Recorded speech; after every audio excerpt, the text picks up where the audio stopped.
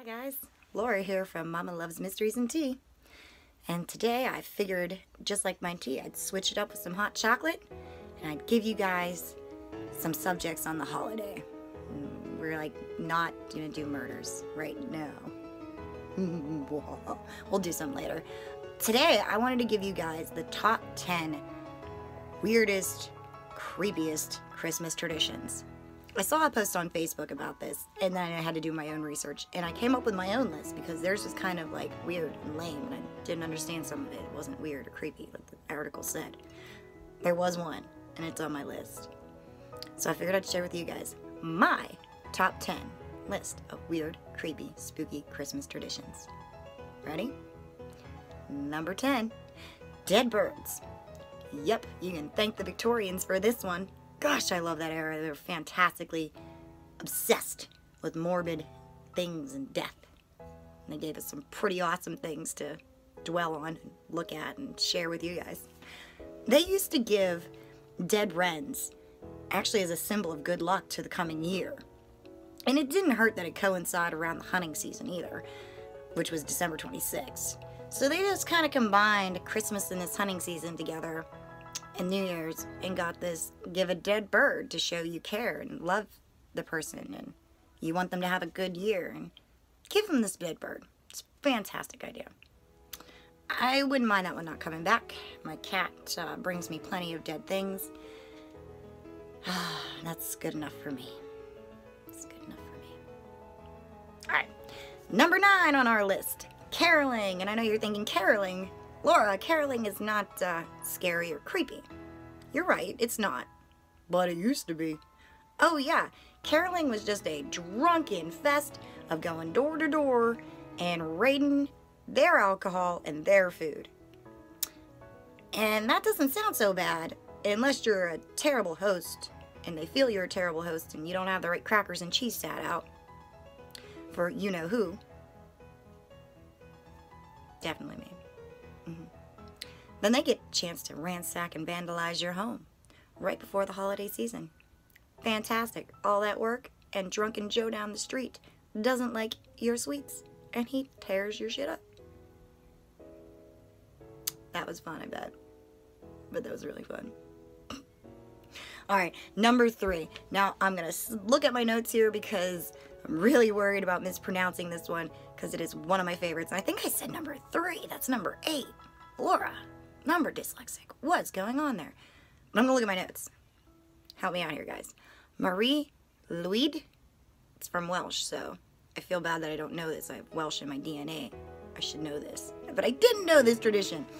This is quite literally the tradition of sticking a horse head that you decorate, a skull.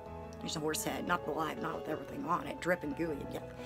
The skull of a horse on a stick, you decorate it, put some googly eyes inside the eyeball socket, some fake antler hairs on it, whatever you want to do, a bow or something. And you go door to door caroling rhymes to your neighbors. Again, sounds creepy, but harmless. Until you realize that the caroling are more like rhymes, and if you mess it up, the horse head gets to come in your house and drink all your beer and eat all your food. And yeah, you get to host this horse head for being bad at riddles. I kind of love it. I really want to bring this one back because I'm already weird. I don't think my neighborhood would find it all that unusual to see me caroling down the street with the horse skull decorated in glitter, demanding they feed me. That's really not that unusual. It would just be adding the skull to it, really. I love food. Yeah, I do. Number 7 I put on here, but I just don't understand, and I don't think anybody does, including the people that do it. But I love them for doing it. Goat burning in Sweden. In this little town in Sweden, back in the 70s, somebody built this giant goat in the middle of town, and overnight, it was burned down. It was so much fun that they decided to do this every year since then, and they love it, and nobody knows why. I couldn't figure out any reason why we burned this goat in Sweden, but it sounds like a good time for all friends and family. vandalism, folks. That's the one time a year it's okay. It's like the purge, but with your Christmas feelings, you know? Like, oh, look at that decorative Christmas goat. Well, you know what? I just feel like purging all this happy, joyous feeling and burning the piece of shit to the ground. And then you get to do it. And I bet you feel fantastic. After verbally abusing the goat and then burning it down, all your stress from the holidays just, woo, right out the door. I bet it's very liberating. That's my theory on that. All right, number 6. This one I love. It's fantastic. It's out of Iceland, and it was a way to motivate the workers, really. Iceland knew what they were doing back in the day. See, you had to have your wool done by Christmas, and if you didn't, basically this giant feral cat called the Yule cat would come and eat you. Come and eat your naked cold butt because you didn't finish the job. That's what you get for being a lazy worker. You get eaten by a giant Yule cat. So that's fun. Frankly, I love it. And I love all the pictures of the giant cat running through the neighborhoods, eating everybody. It makes my day. Oh, the Yule cat. That's fantastic. All right, this one isn't quite as scary as the Yule cat. It's the Christmas spider. And I only put it in here because some of y'all are really, really scared of spiders, and I just don't know why, because you're bigger than them. You understand that? You can step on them. Anyways, the Christmas spider, the story I heard, was that a family poor brought in a Christmas tree to brighten up their lives around the Christmas holiday spirit. Well, when the spiders came out and realized they were dragging, you know, they were messing up the Christmas decorations and whatnot, they felt really bad and noticed that the family was poor. So they took their beautiful threads, wound it around the tree in all its glistening beauty for the family to wake up to in the morning. It's beautiful. A Christmas spider. I have my own. See? I made that. That's my Christmas spider. And funny story, to add on to this is where we get tinsel from. Oh yeah, all you arachnophobiacs out there. Tinsel is apparently from the Christmas spider. Doesn't look so sparkly and fun now, does it? I'm so sorry. I don't understand the spider hate. I don't. It's just not cool.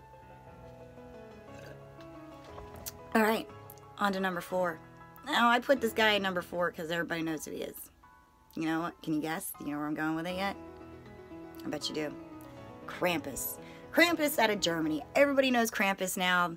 It's not unusual. He's pretty darn cool.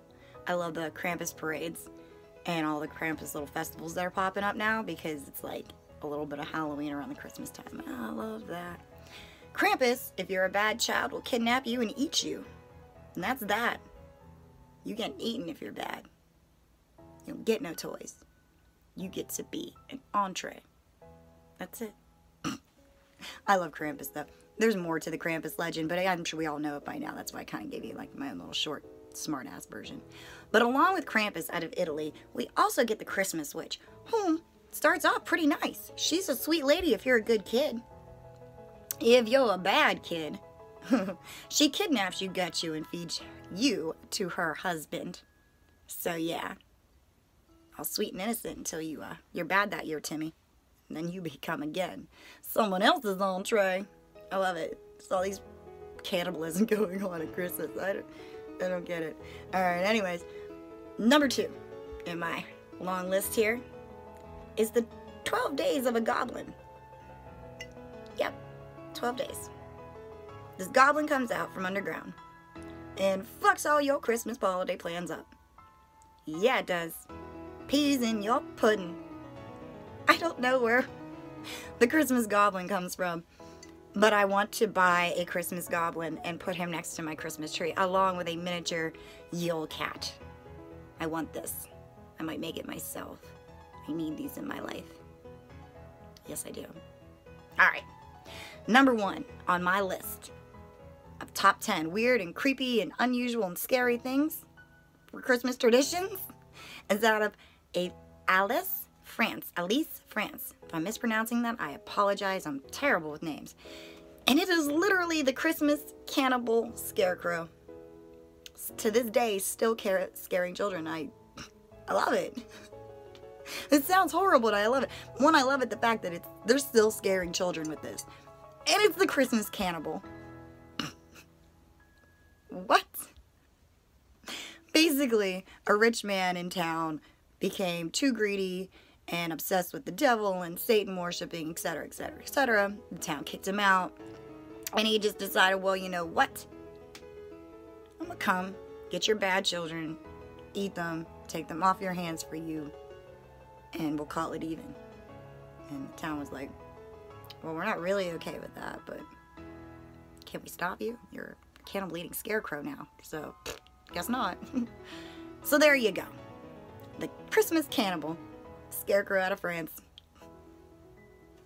I love it. Oh, I don't know if you guys noticed I didn't put any there for America other than maybe, I mean, we didn't start caroling, that started overseas. So we can't take credit for that. I think the only Christmas tradition we have is sitting on some strange guy's lap, I guess, in the mall every year. Because it's still a strange man, even if he's dressed like Santa Claus. So that's something to think about. That one bothered me when I read that one. Really did. Ruining Christmas with that thought. But anyways, that's it for now, guys. Thanks for watching. Happy holidays. If you're watching this in June, this is indeed hot chocolate. It's delicious. Alright guys, thanks for watching.